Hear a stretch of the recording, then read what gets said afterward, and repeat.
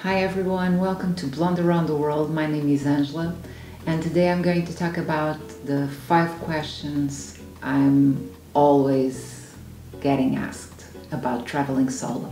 So stick there, let's do this.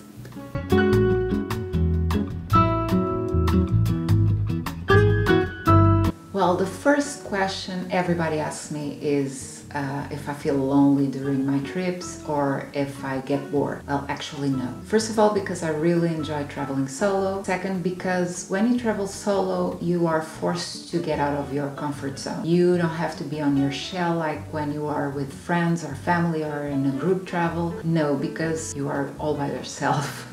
You have to rely on your guts, you have to deal with your company, you have to deal with your demons, you have to enjoy your company, you have to feel good with yourself to do this. So you learn a lot about yourself when you travel solo. You have the time to think about your life, you have the time to put everything in perspective, which you don't have when you travel in a group. So yeah, I do enjoy traveling solo, and I never get bored because I have the chance to meet a lot of people. I'm not just giving attention to my group or to that friend with whom I travel. You make a lot of friends when you travel solo, you meet a lot of people when you travel solo, and the only thing that annoys me a little bit is the meals, but I'm used to do the meals alone. So, and it's pretty funny because when you travel solo, everybody wants you to eat a lot because I don't know if they are just concerned about you being solo. I don't know, everybody wants to be a mother and everybody wants to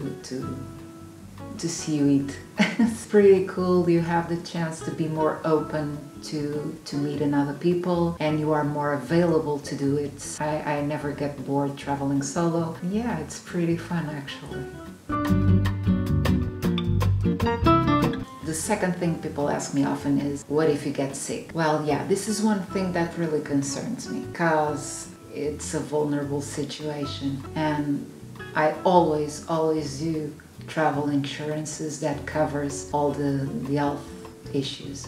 It also covers my family expenses if they need to meet me in the country I'm in. I really advise you to make a good travel insurance, or to make sure that your credit card, for example, has an insurance for your trip. So make sure you have a good travel insurance. Another thing people ask me is, what if you get lost? Well guys, I do get lost on the supermarket. I do get lost on the mall when I'm going shopping. I'm really used to get lost, but nowadays it's fine. You have GPS on your phone.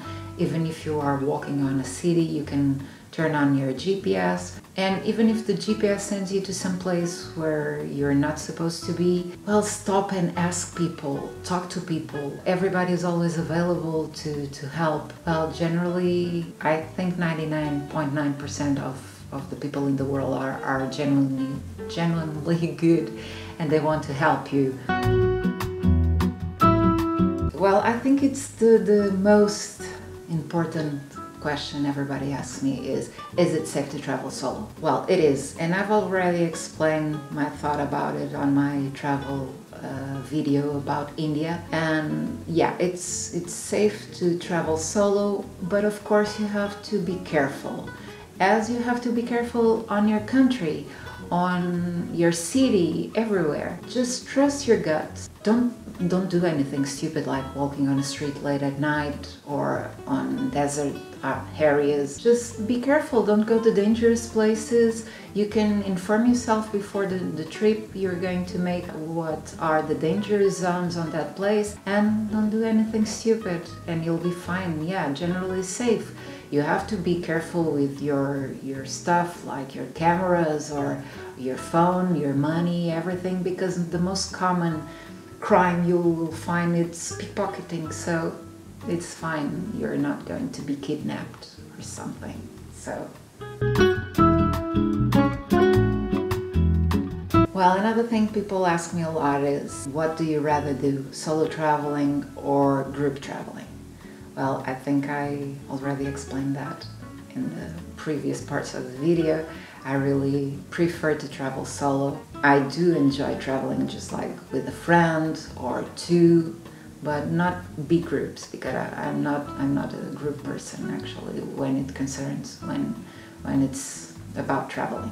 Yeah, groups are cool, but you have to, because when you are in a group, mostly all the trips are planned, and it's more comfortable actually traveling in group. But when you travel in group, you have to stick to the plans, you have to stick to the schedule, you have to do whatever is planned and organized for you. And I don't like that. I like to change my plans. If I wake up in the morning and I don't feel like going to the museum, I will just go, I don't know, to a park or to walk on the streets of a city. So I like to adjust my plans according to the situation. I don't like to be in strict plans, and I had not so pleasant experience. It was not bad or traumatic, but I had a not so good experience traveling with a group where everybody wanted to go shopping, and I didn't want to go shopping. It was planned to go to the museum, and everybody was, oh, let's skip the museum and let's go shopping. No, I had the museum to go. I'm not a shopping person, but that's my problem, not theirs. Yeah, I do prefer travel solo or eventually with 1 or 2 friends, not more than that. I hope you had enjoyed the video. If you have any other questions about traveling solo, just let me know on the comments. It will be a pleasure to help you. And especially if you are a woman and you want to start traveling solo and you have some questions and doubts, just let me know in the comments and I will be glad to help you. See you soon on the next video. Bye.